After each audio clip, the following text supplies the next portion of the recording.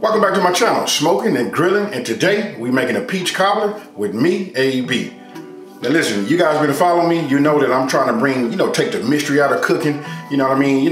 These dishes that we think that we have to go and pay this money for or get somebody at the job to make them or however we do it. Listen, you only need a few ingredients to make a great tasting peach cobbler. Hey, with that being said, you guys, you know what? We just go ahead and break right into this video just so you guys can see just how simple this is to make. All right, let's go. Okay, let's get started.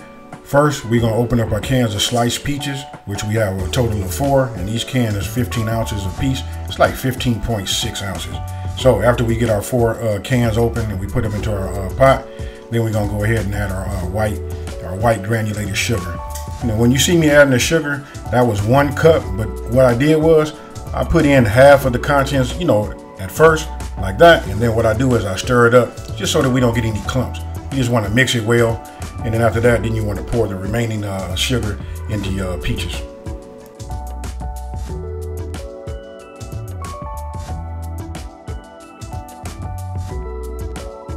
Now after you mix all of your white sugar and your peaches and the juice together, then you come back with, you want to come back with your brown sugar. And then the same thing, you know what? I just do half and half just to ensure that we don't get any clumps. And after that, then we start adding our spices. And here you can see, we got ground cinnamon. You know what? You start off with like 1 teaspoon. And listen, after you make this is up to you. You can tailor make it to how you like it. This right here is the combination that I like. It's like the perfect blend of spices and juice and peaches, and the cook time is just awesome. And then we come back with the ground nutmeg, 1 teaspoon. And again, listen, you just want to mix it up. And then of course we're gonna put it on the stove. Here I'm using an induction top. I'm gonna go ahead and put this on like a medium. I started out on medium and then adjusted my my heat down to about 200 degrees. So that's somewhere in between low and medium. So we'll just call it a low medium heat. And then you want to cook it for about 15 minutes. Now I take Pam, and this is the pan that we're gonna make the peach cobbler in. So I take it and I just spray it. You want to spray the edges, and then you want to spray, the base. This helps the crust, keeps it from sticking, and it serves as another purpose also. Once we get the crust and we get it ready to line it, what we do is we put it in there, and it makes it easier to spread it to the edges.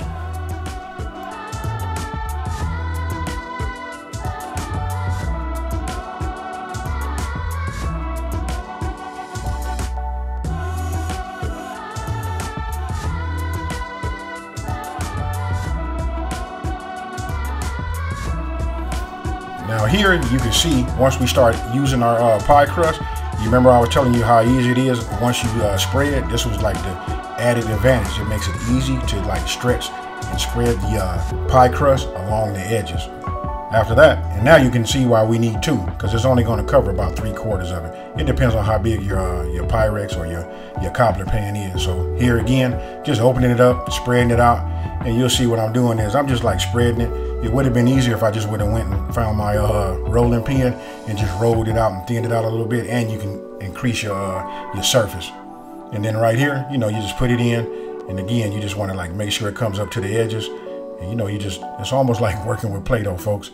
You know what I mean? Taking us back to our kid days. But there you have it, and that's how it should look right there.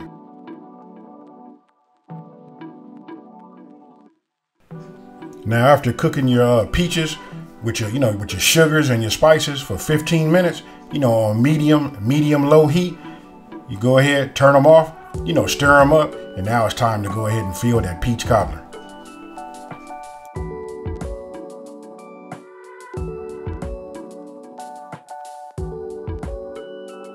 Now here's the part where I know your senses should be telling your brain that you're on your way to creating something amazing. Filling your peach cobbler crust, with this peach cobbler cream, and the smell, it's just like, I'm telling you, talking about overwhelming, that's it. So now it's time to go ahead and put our lattice top.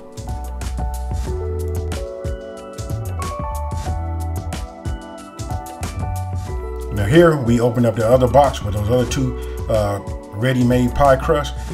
Go ahead and spread it out, and then what we're gonna do is, listen, for me, I cut off just the edges just so I can get a straight line, because we're getting ready to build that lattice top.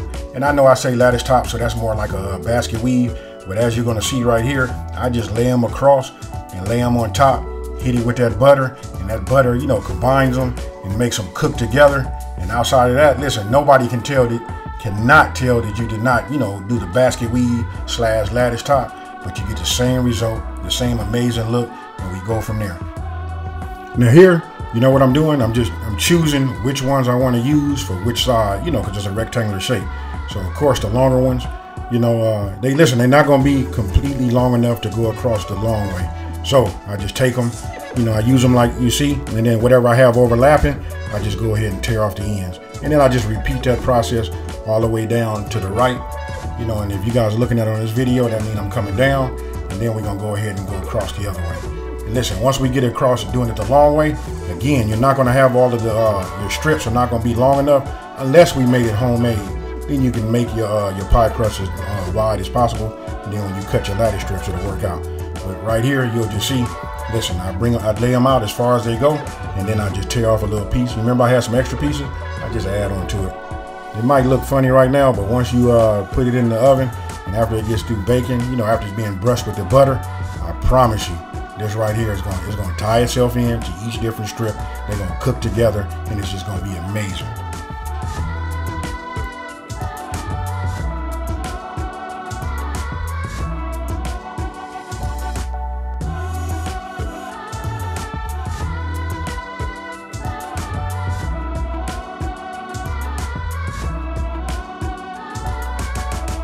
Now after you're done, what you want to do is you want to heat up at least, I'm going to say go ahead and get yourself 3 tablespoons of butter, get yourself a brush, and you want to brush all of your pie crust tops, you know what I mean, all of your strips.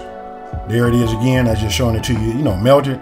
You know, all I do is just, again, I just brush them. I brush the edges. Everywhere that I can see pie crust, I brush them. This is going to help it cook and brown. And listen, hey, you know what? We're going to go ahead and call that, it's the magic.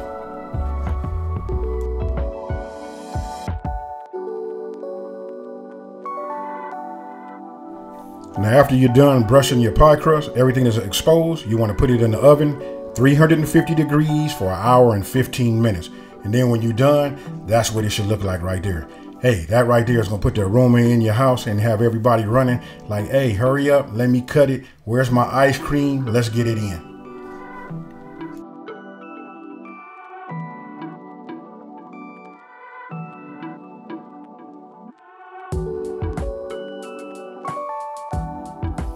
All right, everybody, what you think about that? Listen, I know it has an awesome, you know, presentation.